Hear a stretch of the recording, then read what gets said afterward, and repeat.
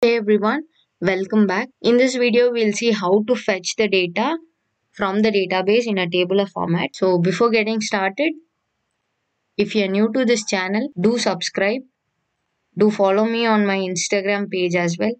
So let's get started. In previous video, we have done how to insert data into a database. If you have not yet watched that video, I'll give you the link in the description. Do watch it so that you will know what is happening in this video. So here is our insert.php. We have previously seen this. And in code.php, I have done a video on how to display the session message as well. I will give that link in the description.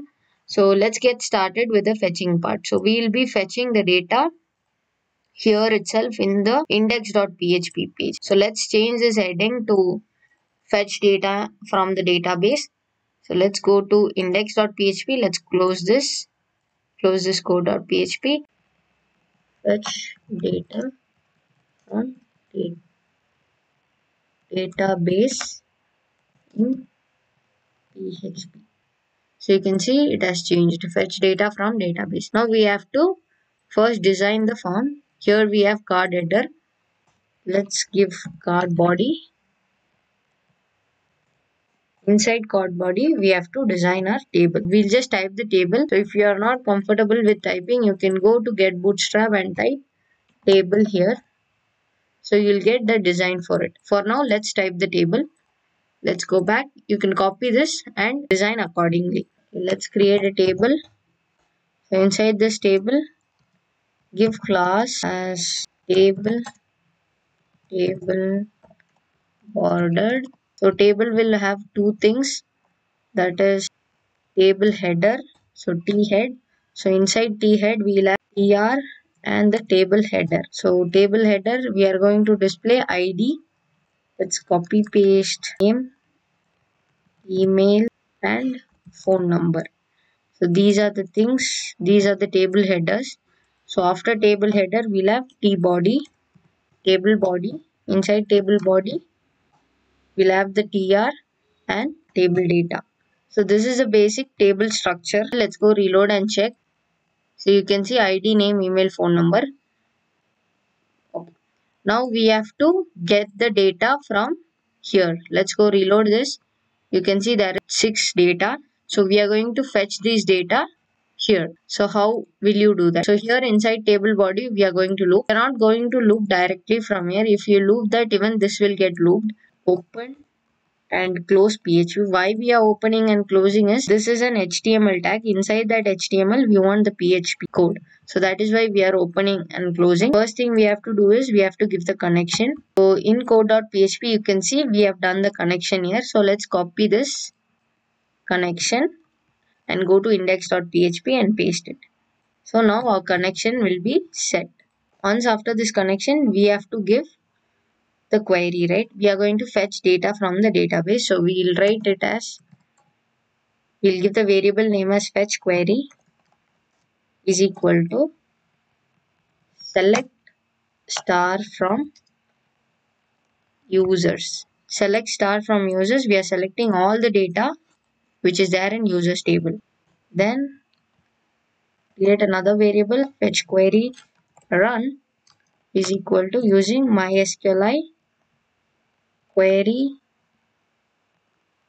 function, connect your database as well as fetch query variable. Give a semicolon. So once after this, we are going to use MySQL num rows to check if there is data present. So if there is data present, give us all the data, else no record found. So if there is data present, so we'll use if condition. If MySQL num rows of this fetch query run variable is greater than 0, then is greater than 0 means there is data inside that particular table. If there is data, we are going to loop it and get it. If there is no data, we'll just tell echo no data found. Instead of giving an echo, we'll just close and open PHP and display here also in a tabular format. Give a tr and inside td give a call span of 4 and give no data or no record found.